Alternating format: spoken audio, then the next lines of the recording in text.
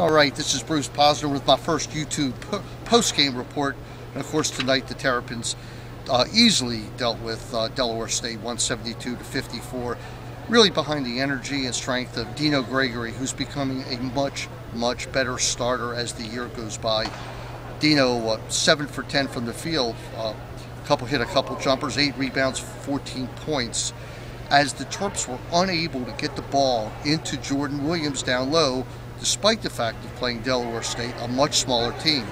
Gary said afterwards that Delaware State was able to deal with the fact of dealing with Jordan Williams because they're always facing much bigger teams, and they were pretty effective. Now, Jordan Williams and Sean Mosley were both shut out in the first half, yet Maryland was winning 40 to 21, mainly on the strength of a 19 to 3 rebounding edge.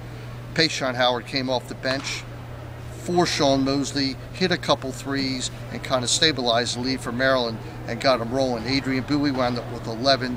Maryland really dominated this game wire to wire. The second half was almost just Gary tried hundreds of combinations, just experimenting again and again. Baron Weiss came off the bench, put in, I would say, 9 strong minutes, 3 baskets, some rebounds, a couple blocks, played very well. Who else? Cliff Tucker, 15 points, 6 for 7, quiet from the field. Kind of reminds you of Landon Milbourne last year. Just always hits that 15-point figure, but you don't really see it too much. But it was a good bounce-back game from the 2 disappointing losses in New York. And this will be the first of my many YouTube reports of all the events I go to, not just Terrapins, with Ravens or whatever.